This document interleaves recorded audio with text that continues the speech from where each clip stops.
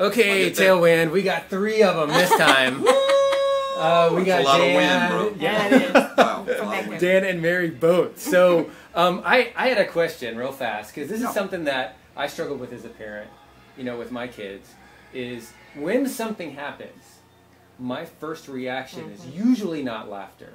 Right. What is the trigger that you guys use, or are you just like born that way?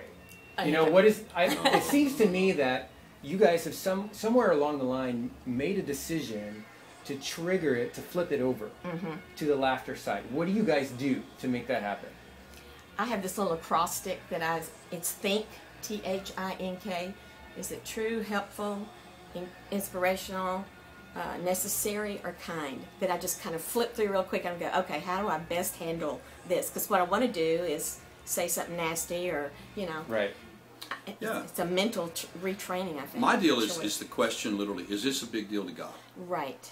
I mean, if it's a big deal to God, I'm going to keep it serious.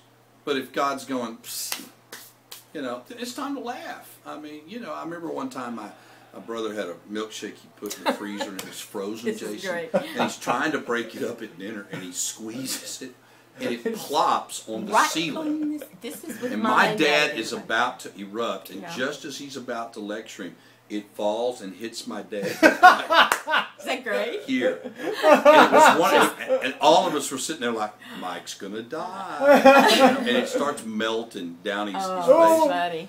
And my dad broke out into laughter. And it took what could have been a really bad moment and made it hilarious. So to this day, shakes are a big deal with my family. Yeah. So I really think you got to look for the love and the laughter in every moment. If God's laughing, let's laugh. Yeah. That's awesome. And I think He laughs at us a lot. Oh, We're pretty entertaining. We really are. Yeah, I think you're right. Yeah. Well, guys, let's go ahead and continue on talking about this particular subject as it relates to the way that we handle our homes. Very cool. We'll see you guys in the chat. See ya. Bye, guys.